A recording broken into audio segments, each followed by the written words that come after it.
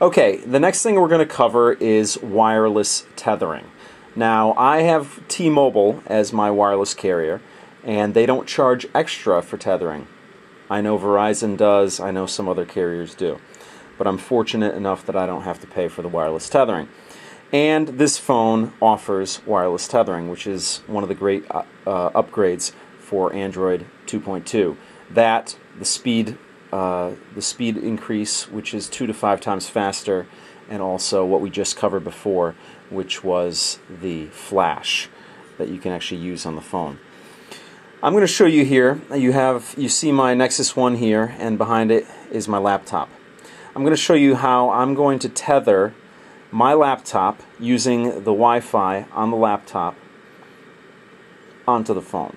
Well, actually, I'm going to use the Wi-Fi on the phone and access the internet through the phone.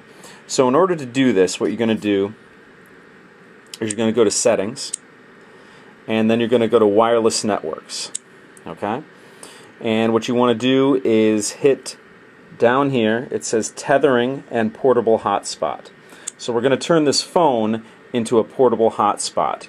So you can, as long as you have a device that can use Wi-Fi, you can hook it up to this phone just wirelessly, or you could actually USB tether it too.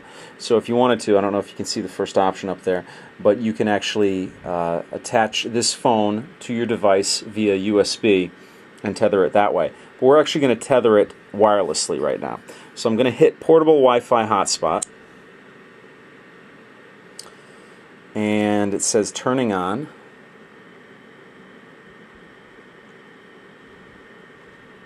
Okay, Portable Hotspot Android AP active, and on top you have a little blue icon that shows that. Now we're going to switch over to the laptop. We're just going to put this down on the side here that you can see, and we're actually going to go to the wireless settings up here and see what we have. It says Android AP. I have it as an unsecured network right now, and it is connecting.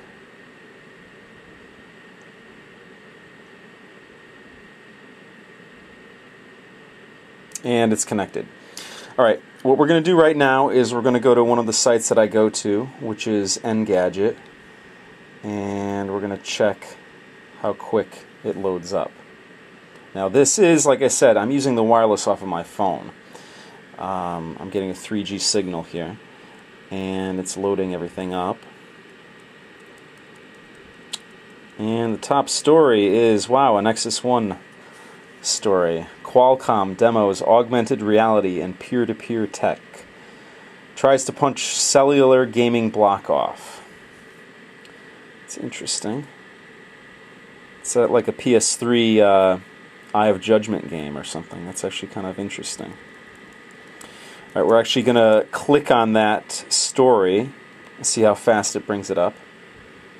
That is a lot quicker than I thought it ever would be, running through a cell phone. Wireless tethering. This is, I'm very impressed with this. So, let's see how it runs video through it.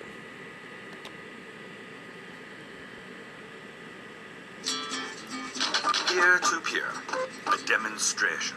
Let's meet our team. Jack, Sammy, and That's unbelievable. Jack is a strapping lad from Westchester. That is unbelievable. That video, by the way, was proximity-based peer-to-peer gaming. So, it's about Android gaming. Very impressive. I'm very impressed. I never, like I said before, I never thought that the speeds would be that good. Just basically tethering my laptop to my cell phone. I'm impressed. Alright, now I was able to download Froyo, Android 2.2, on the 4th of July. But being a holiday in the United States, I wasn't able to play with it too much. So today is really the first day I've actually been able to get my hands, on the new operating system and play with it and get my feet wet with it. And so I'm sure there's going to be many more things I'll notice about it, many more things I'll find out about it. For right now, I'm just giving you a little overview of what I've discovered on it so far. Now you'll notice the two new icons at the bottom, as I said before, the phone icon and the browsing icon. And it allowed me to remove a couple of the app icons off of the screen, and it makes it a little more clean looking. Now, one of the things I did notice about this is that when I swipe from screen to screen, it's a little more snappy. It kind of just pops. There's a little bounce to it, which I didn't notice too much before. So it's a little quicker, which stands to reason because the way they did this. This update, the Android 2.2, they used a JIT compiler, which supposedly makes it 2 to 5 times faster than it was before. So, and it's noticeable on the phone. A couple of the things, when you hit the menu button here, when you bring up all your apps, I did a video on it once before. As you can see, it kind of bends around a corner up there. It used to only do that on the top. Now it does it on the bottom as well. So it kind of, as you can see, the apps kind of are like on a square spool. They go into infinity back that way, and then you can see 4 rows at a time on it, which is pretty cool. That's one of the visual upgrades I've seen on it. Another one of the visual upgrades is in the camera itself. If you'll notice down here, I'm holding the camera, or I'm holding the phone in a vertical way, and you see the camera and the movie icons in line with that. If I turn it to the side, you'll see they'll move because I went in a horizontal position. So that's just one of those little things that shows you that there's polish on the phone. And one thing you'll notice here also are a lot of the camera controls right on the screen. There is your zoom. Of course, you could always tap to zoom, or you can actually control it here. If you want to go in between 1 to 2 times, you could do that. You have your flash control here. You have your white balance here. You have your store location here. So if you want to geolocate the picture, you can or can't. And then you have your focus mode, which shows your auto or infinity or your exposures here.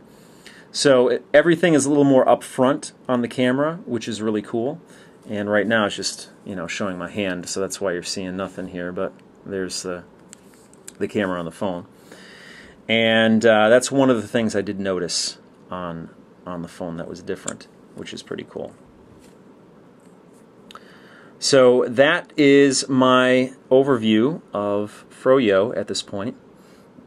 As I said before, there's going to be a lot more information, I'm sure, that I will learn about the phone in the coming days and weeks. And if there's anything of real interest, I'm going to make another video about it.